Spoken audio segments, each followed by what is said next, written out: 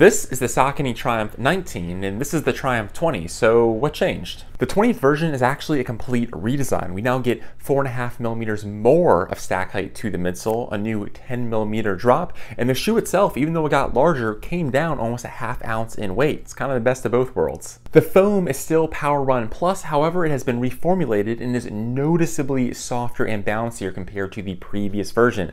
The upper has also been redesigned, has a much more secure fit with an extra lace slot for more comprehensive lace coverage. And as a fun special side note, Saucony decided to make the insert out of that Power Run Plus material. So the insert is the same material as the midsole, giving you even more cushion to this already max cushion shoe. Overall, this is definitely one of the softest classic neutral daily trainers on the market right now. I will say it does feel slightly bulkier compared to the Triumph 19.